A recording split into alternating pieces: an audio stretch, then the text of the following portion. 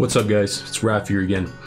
In today's video, what I wanted to do is share a couple of my settings that I use for OBS, which is a streaming software, and also recording software. The past few weeks, I received a couple of messages from different people asking what is it that I use, does it affect my gameplay, or how much of a hit of a performance it is. So I just wanted to kind of go over the settings that I have that has worked for me so far, and a couple of things that I haven't seen other people talk about, but that has kind of worked out for me in order to get the best of both worlds as far as streaming and recording with no performance hit whatsoever. So let's just take a quick look.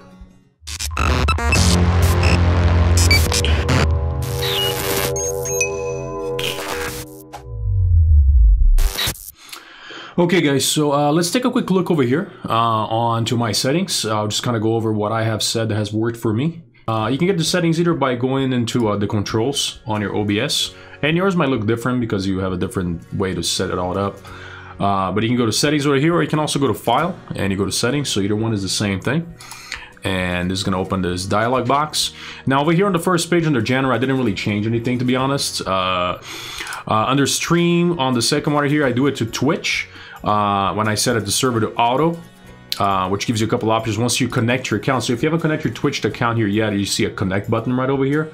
Just follow the prompts to connect your Twitch account. You'll be able to see the server under the nearest one that you want to pick individually, or just leave it auto, which works for me. Under output, this is where everybody always asks what's the best setting, because this is what matters whether if your stream is going to look good or if your recording is going to look good, if you're trying to do both at the same time also. So for my settings right over here, what I did is I do have an NVIDIA video card, so which allows me to use the NVENC encoder, and I have this set up as the new, which is the newest one that NVIDIA has partnered with OBS in order to get the best, smoothest settings for streaming and recording. What I did is I leave this option checked. It says Enforce Streaming Service Encoder Settings. Rate control, I leave it at CBR for constant bitrate, and I have the bitrate at 6000 for streaming.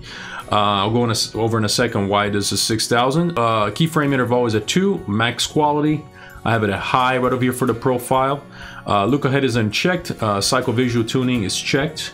GPU is at 0 and max B-frames at 2. So really quickly on the bitrate, Twitch does not allow you to stream anything higher than 6000 kilobits per second anyway. So that's why I have it set at 6000.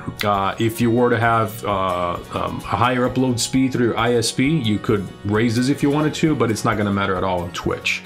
If you're trying to stream through YouTube instead of Twitch over here, YouTube does allow for quite a much higher kilobits per second, but they transcode everything down to their own quality, so to speak.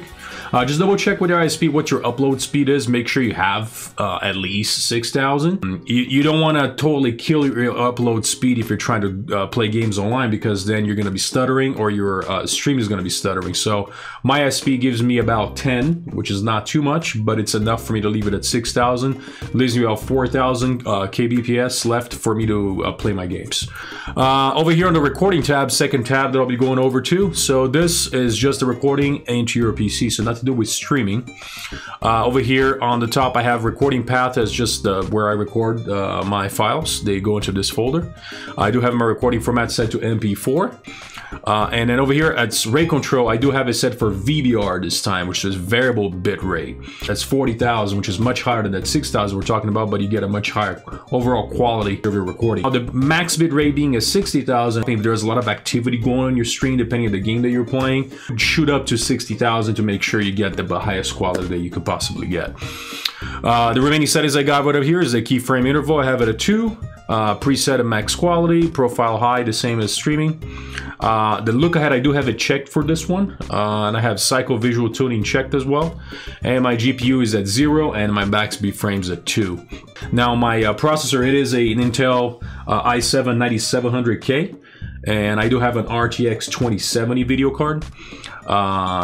But honestly, I don't think, even if you were to have something a little bit less than that with these settings, I believe you should be fine. Unless your video card is a really old NVIDIA card, maybe something even on the 9 series, like a 970. You might have to change it maybe a little bit in your preset, might have to drop this down to quality or performance. Otherwise, you could get some stuttering in your game, but you can play around with it. The preset right here is what you kind of want to play with. The other settings you can kind of leave it as it is for both, whether you're on streaming or recording. So if you don't have anything like a 2070, play around with this. Leave everything else as it is. You should be fine. So let's move on to audio right over here. I didn't really change anything on this tab, so I'm not going to go over anything here. It's basically the default settings OBS gave me. We go to video. So under this is basically what you're going to be streaming at, like what resolution you're going to be throwing out. And I do have it set for 1920 by 1080 for both. And I have my column FPS value at 60. And what that does is that it's basically streaming at 1080p at 60 frames per second. Hotkeys and advanced, I didn't really go on these. Honestly, I left it as it is, just default settings, not a big deal. So let me get out of this page right over here. One thing to notice right over here on the main screen of OBS is that I have the preview disabled. If I enable, you see the whole tunnel vision thing, which is, I'm using OBS to record this video. And you want to make sure this is disabled. I've noticed that with certain games, though not all of them, if you have that enabled so that you can see what your stream is looking like, your recording looks like, I've noticed that it actually affects not the stream or the recording of what's going on at the moment, but your game. And I've noticed, especially like for Project Cars 2 as an example, I get some weird stuttering while I'm driving. It can be kind of annoying. What I do is that I disable, is I right click and just go disable preview. Something that it's works out for me pretty well. Another setting that I do change on every single one of these scenes that you have, if you have multiple scenes like your welcome scene, talk, in-game, be right back, game, camera, desktop, you want to make sure that each one of these individual items, if you have, like for example, here's a talk, you have your individual sources over here on the bottom, and what you want to make sure is that you want to make sure that whatever is that you have, if let's say if you right click one of your sources and you go to properties, and it talks about this one option is deactivate when not showing. If you look at different ones, you might be worded differently, like unload when it's not being shown or anything like that. Make sure you check that, because what happens is when you switch between scenes, let's say if I go between the desktop to the game to the in-game and welcome, it's gonna unload the other ones from the memory, so it's not taking CPU resources.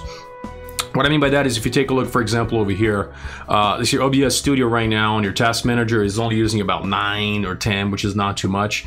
Project Cars is about 27%, which is what I have right here running on the background at the moment. And you never want to get your CPU usage to about 100%, because that's when you're going to have problems, or even anything close to 100%. By unload the other scenes or sources from the other scenes, you're able to actually keep this usage pretty low, which is what's going to give you that, a perfect stream / recording and smooth gameplay. And I'll show it to you guys right now in the game so you guys can take a look. But I'm going to switch over to my game scene, and I have this over here on the side. I'm going to disable it for a second here so I can just get into the game. Here we go. So I have, Project Cars 2 just about to just run a lap or two or something like that. So you guys can take a quick look how it looks like. So go ahead and turn the window capture on so you guys can see this. Keep an eye out on your CPU usage and on the OBS Studio usage as well, and see where that number goes into. So let's go ahead and give it a try. So let's go to start. And let's go. So, all right, so over here you can see you have Project Cars at 33%, you have OBS at about 16, which is perfectly fine. So let's go over here, and right now the usage is still kicking at about 30% for the game, which is fine, which is what the game is supposed to be. And we have the OBS Studio at 18%, so it's good. It's nowhere near the 100%. This is a good setup that works for me, and I have the multiple cameras. I have the one in the back. Over here you can see my feet. Over here I have a camera. I have a couple of different overlays, like with the map. If you have any questions about it, if you want to share a few of your settings, shoot them down in the comments. Let me know what you guys think. You want to make sure that the streaming and the recording, it's not affecting your gameplay, especially when you're doing games like I just do basically sim racing, streaming, and recording. So Project Cars 2, Assetto Corsa Competizione, F1 2019, Race Room, iRacing. It shouldn't affect your performance in game if you're trying to stream or record at the same time. But Other than that, that's pretty much all I got for you guys. Something like a quick video. Just want to show you guys what I have and what works, because some people had asked me, like I mentioned. But you know, if you like the video, you know, hit the thumbs up button for me. The subscribe so I get notified next time I post a new video. Little subscribe, little bubble should be coming up. A little bell button. That's pretty much all I got, guys. Have a good one. Appreciate it. Take care.